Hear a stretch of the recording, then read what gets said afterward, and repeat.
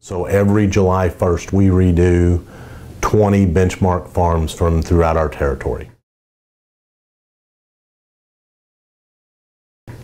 There are farms set up throughout our territory. They've been set up, some of them for 25 plus years. And then we monitor that one farm's value every year.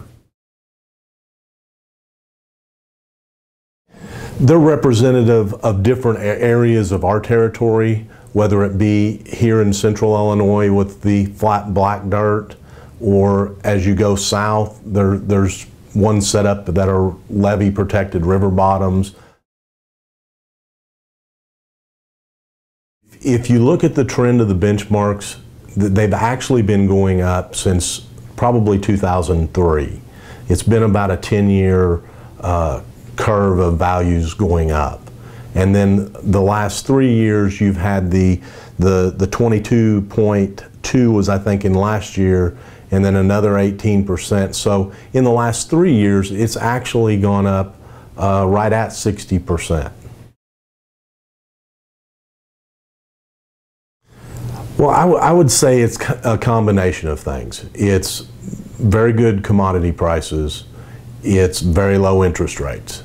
And the farmers and the investors alike see it as a good investment. Prices could come down if interest rates are to rise like they are perceived to be doing at this point.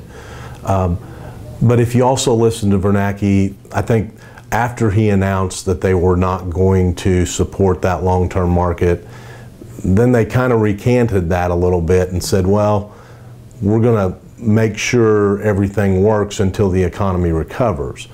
So you've seen a spike in long-term rates, but they've kind of eased off of that just a little bit. It does give them a tool for looking at their balance sheets, seeing what their land values are doing, how that is affecting their equity, their capital.